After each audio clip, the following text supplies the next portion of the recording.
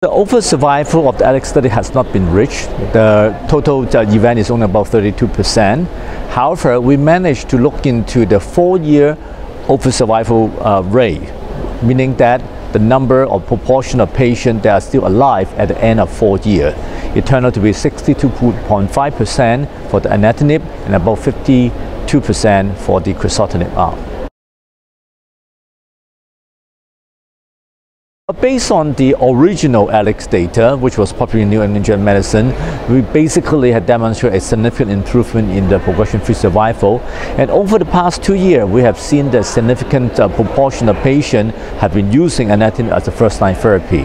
And certainly, I think with the update from ESMO 2019, we just confirmed our action to be a correct one.